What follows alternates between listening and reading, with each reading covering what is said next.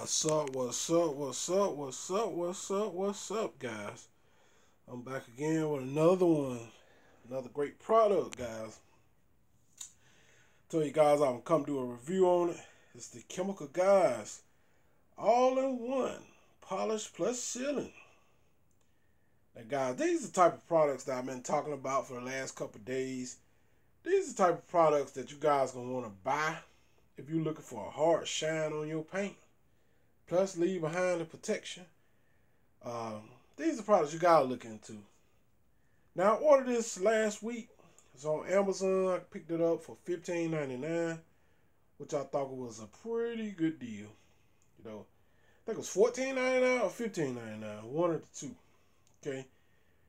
Now this stuff was like 18 bucks, so I just kind of wait for it went down a little bit. So if I can wait, see it go down $3-4 or something like that, then I jump right on. That's how I do. I don't always jump the first sight, with something like $18-19, unless I really want it bad. But a lot of times I'll wait until the product go down a couple dollars, then I jump on it. That's how I do. I saw around 15 bucks, boom, I hit that order button right quick, because I know it was $18. So knock $3 off. That's right down my line. Alright, so here, this is a polish, shine, and a protectant. Okay, this is a one-step polish. It's a synthetic sealant, all in one. Okay, it says your one-step polish and shine removes swirls, scratches, adds durable protection. Alright, Chemical Guys, known for some good stuff. Alright, so what we're going to do, we're going to just work this area here. It's got a few little scrapes up in there, if you can see there. And we're basically just going to work it, buff it back off. Then we're going to hit it with the DA. As you can see, I got something applied here. A couple pea-sized drops. And we're just going to hit it by hand first, so you guys can see what it's like, working it by hand. Then you guys can see what it's like working with the machine. Now, I'm just going to use the machine, the DA, on 3. I ain't going to go all crazy with it. I'm just going to use it on 3. I mean, if you guys want to use it on 6 and all that, 5 or whatever, that's up to y'all. I'm just going to use it on 3. All right, we just showing you what it's like with a fine cutting pad. Okay, so no further ado, let's get into it, man. We'll push this back out of the way. All right, so here we're going to take this little foam pad here. We're going to work it in. Okay, here we go. That's what it like close up. Now the smell of this product smells kind of sweet. It's kind of like a sweet candy-like smell to it.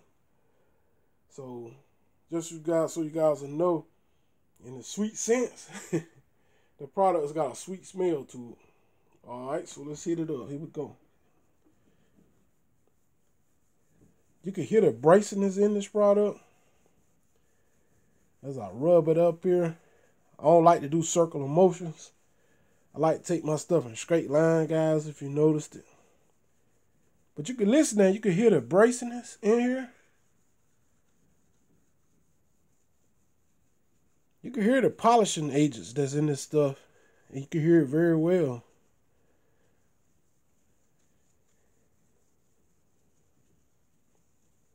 Okay. Now, as you know, a polish, you don't really let it dry too much, The minute you pull it, you push, work it up here. The minute you put it up here, and kind of just, when you're pushing it around like this right here, you take it and buff it right back off. Because it's basically like, it's got light abrasives in here, so it's going to take out swirls and scratches. So it's got, like I said, light abrasives. So you're going to want to go ahead and buff that back off. Most cases, you don't want the polish to really dry up too much. Alright, so we're going to go ahead and buff that back off.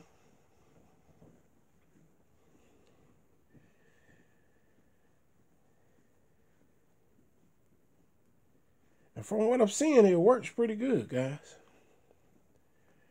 Okay, come off really easy. You can see right up in there. That's where I worked at. Okay, see this. Okay. And it really gives a nice shine also. So this is what I'm talking about, guys. When you're really looking for products, that's really looking for products to make your paint shine, once again, these are the type of products that you guys are going to want to look into getting. You look for all-in-one polish plus a sealant. Because products like this going to correct the paint. It's going to take out swirls, scratches, oxidation, and it's going to leave behind durable protection. These are the type of products you're going to want to look into. And for around $15 and something, this is a great product. It really does a great job at shining, as you can see right there. Okay. And mind you, now, this is a 20-year-old panel hood. You know what I'm saying? Still look decent for 20 years old, though. It's not that bad. Okay. All right. So now we're going to take this all-in-one Chemical Guys polish plus sealant. We're going to find some work areas back here. We're going to work this product in with the DA. Now, using a 6-inch ZTE fine cutting pad. Alright, it's got a little fine cut to it. Well, I told you guys I don't really believe in buying a whole lot of high-end pads because, like I said, when you're doing your own vehicles and stuff, cars, trucks, SUVs, or vans, or whatever, you don't have to have the most expensive pad in the world to do your own cars, you know. If you're doing it for a living, you know, maybe you're getting paid enough to do that, you know, to buy all them pads, but I'm just not going to do it. You know, it just ain't that important to me. I think the cheaper pads work just fine. I don't see much of a difference. And this one been holding up pretty good. Alright, so what we're going to do now, guys, we're going to work it with the DA. See how this stuff work out. It's kind of hard because this hood already looked pretty good. But what we're going to do, we're going to throw a little water testing up here behind it. After I work it in there, and we'll see what type of protection that the Chemical Guys all-in-one polish plus sealant leaving behind. We'll see how hydrophobic this product is. Alright, so let's jump into it here. Let's go and work it in. Here we go.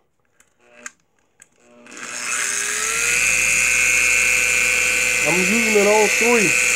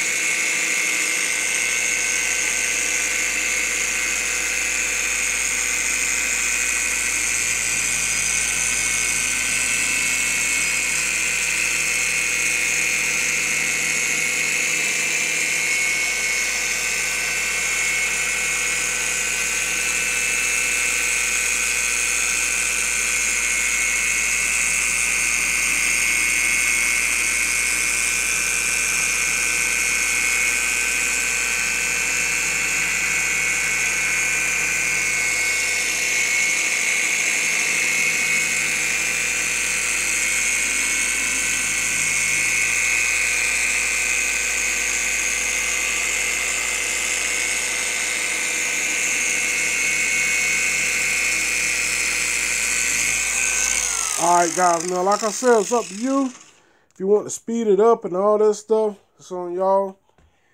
I use that on speed setting 3. And another thing, I see a lot of people out there claiming they're professionals and pros, but I see a lot of them moving that DA too fast. Now that's just what I see. Guys, you got to run that DA slow so to take out the surface defects. You got to take your time and use that thing. And a lot of people think the DA make a difference. One might have a little more power than the other, but all of them will get the job done. You don't have to buy the most expensive DA, guys, out there, you know, because, you know, it's just unnecessary. That's just my opinion of it. I mean, if you're doing your own cars and trucks, SUV, there's no need to spend a whole lot of money on a DA. Because actually, a DA is something you won't need a whole lot. It's something you might use every now and then. You know, you ain't going to be taking out scratches and swirls every day, no way. You know, that's just my theory of it. Okay, so anyway, when you see people moving that DA fast like this, some of them are actually moving the DA too fast, guys. The DA got to be slowed. It got to be slowed down so it can take out the paint defects and stuff. If you're moving the DA too fast, you can't get time to remove the paint defects. I see a lot of people claiming they professionals, but they're moving that DA too fast. They need to slow down. A lot of people that claiming they professionals ain't professionals, guys. Y'all can believe that. There's just a big put on. I know a couple of them right now.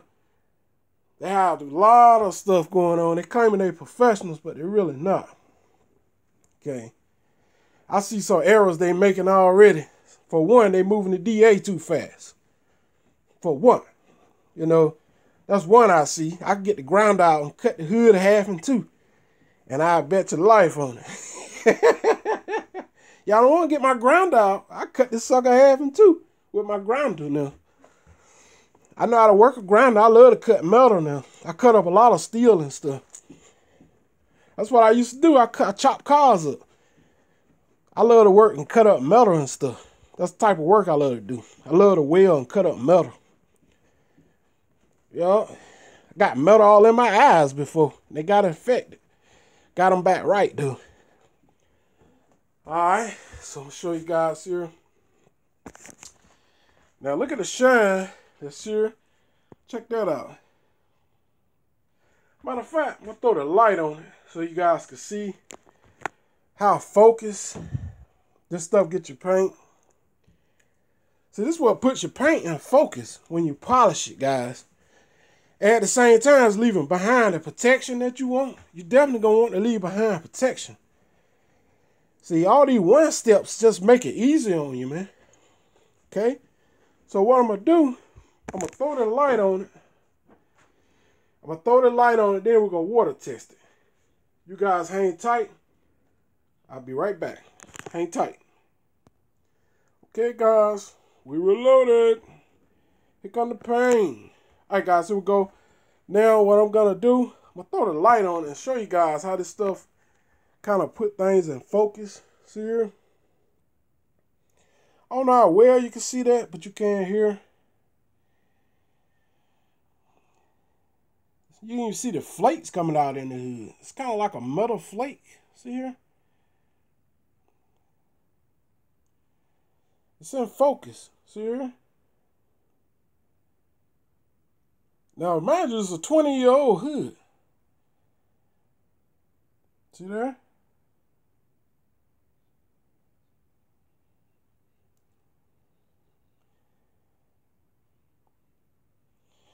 All right. So now you see, guys, it's in focus. Now, it can't be perfect. Now, like I said, this hood is 20 years old. This paint is 20 years old. All right. So now what we're going to do, we're going to water test it to see how much protection this stuff left behind. Here we go. Don't take a lot of water either, folks. See, you got to take a water hole running water all over everywhere. It's not the case. All you need is just enough water to see how much protection this stuff leaving behind. See here? It's hydrophobic. See there? It's leaving behind enough protection. Look at there. That's all you need right there. Now, if you want to, you could top it with a carnauba wax to give it a little bit more protection and a little bit more pop. Because carnauba wax give it a little shine, but most of your shine is going to come from your polish, guys. You got to get the surface right first. The surface is out of focus. I don't care what you put on it. It ain't going to help it none. Just going to show up more of the effects. That's all you're going to do. So you got to get it in focus first before you do anything. Okay? Check it out. Very hydrophobic. Very.